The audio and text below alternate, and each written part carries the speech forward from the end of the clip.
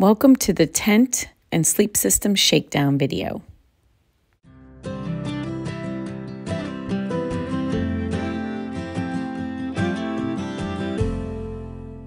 Okay, it's about 20 degrees out and I'm doing a little shakedown out in the backyard to see how my tent and my sleep system function in the cold. I've got the Zpacks Duplex tent set up. I have it on my tie-back sheet so that it's protected from any rocks and things, even though you don't need to have that with this tent system. I just rather be safe and have it protected. So let's get amateur video here. So I have my Katabactic 15-degree quilt, my Thermarest X-Therm, and I actually put another sleep pad underneath it for additional ground insulation. And some mittens here. And I have the Zpacks clothing bag that also acts as a pillow. Zip this up. It's not easy to zip with one hand, so okay. Good to know. That's why we try stuff out, right? Pillow. Yeah, you can hear the tie-back. It makes a little bit of noise underneath there, but plenty of room, as you can see.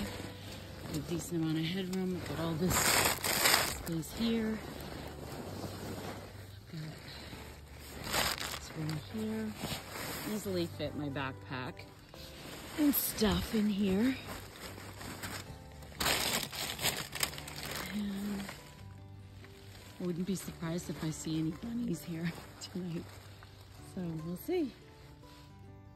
Okay, I'm all comfy cozy in my nice quilt. I've got my liner, so I'm in my liner and I'm in my quilt. And it was impossible to try and show you. I did close up the toe box. I don't know if you can see that. I closed up the toe box on this quilt to keep it warm. It might snow tonight, which would be awesome. I have my puffy on, but I am gonna take this off. But I'll have it with me if I need it, and I'll probably just keep it in my bag so that it stays warm. This is gonna, if I need it, I'll put this up over my nose so that I can put my sleeping bag up around my neck and not get the moisture from my breathing in my sleeping bag and create moisture in there because you don't want the down to get wet. And this will be my sleep hat, thanks to the Iron Cactus. This is a hat handmade in Nepal, and it's fleece lined and it's wool.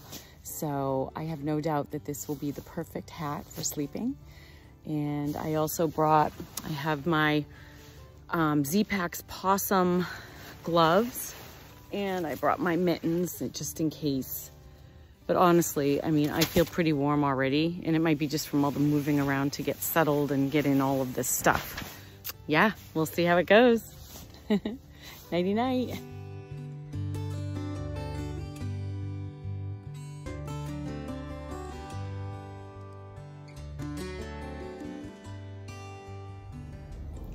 Okay, it's 4:30 in the morning. It's 25 degrees. Feels like 18. It's cold.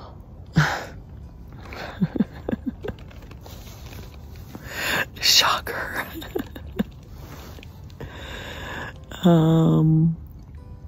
I just want to make it to daylight. I guess what's cold on me is part of my legs, and it's because my sleeping bag, it's not where it should be. I think it unzipped, and I gotta fix it, so I'm gonna do that. I also have to go to the bathroom, and I don't want to get out of my tent. So that's probably making me uncomfortable too. So I'm gonna try and go back to sleep. We'll see. Okay, it's only been a couple minutes, or a minute. I just adjusted my sleeping bag and I already feel a difference. So the zipper came unzipped, and I keep calling it a sleeping bag. I want to correct that. It's not a sleeping bag, it's a quilt. So the bottom section came unzipped, probably because I keep spinning myself around to get comfortable. So I just zipped it back up, and hopefully I can sleep until it gets a little bit light out. So good morning. It's about 6:45. I made it. It's getting light out. You can see. Trees, sun's coming up. The trees, actually, it's kind of cloudy. Shakedown in the tent went really good. I didn't sleep super, which I didn't expect to. And I stayed pretty warm considering it was like 20. Right now it's like 23 with a real feel of 15. So my sleeping bag stayed dry, even around my neck. So I was worried about the collar because it got a little damp from my breathing overnight, but it's fine. I did use this as much as I could around my face. So that definitely helped with condensation around my my quilt. I keep calling it sleeping bag. I was also curious about, I read a lot and heard a lot about condensation buildup on the inside of the Zpacks Duplex tent.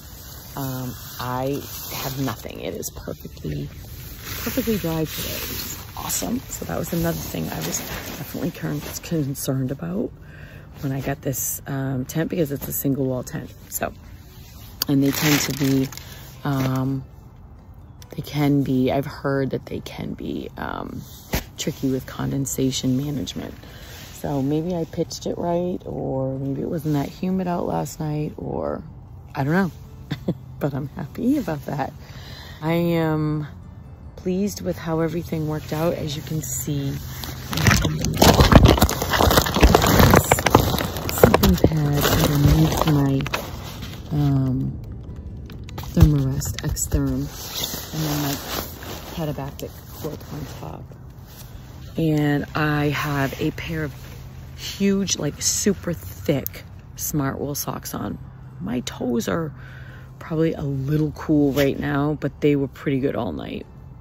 I think if it was going to be colder than it was last night, I would need to probably do a little bit more with layering inside my quilt. I have a smart wool base layer top on, and I don't have my smart wool base layer bottoms. I have a pair of polyester LL Bean long johns on, so I figured those were probably close enough. It snowed a little bit last night, but it didn't accumulate much. But it was so cool, the sound of it on the tent. It was like, it would make a little drop sound, and then you could hear it like roll. So it was kind of neat. I think the worst thing for me, as far as getting a good night's sleep last night, was the sound of the highway. And maybe a little bit getting comfortable. I'm not a big fan of the mummy style sleep systems, you know, where you're like in a cocoon. Just because I like to flail my legs around a little bit, but that might take some getting used to. The main reason was to just check everything from a functionality standpoint, and overall I'd say the experiment went very well.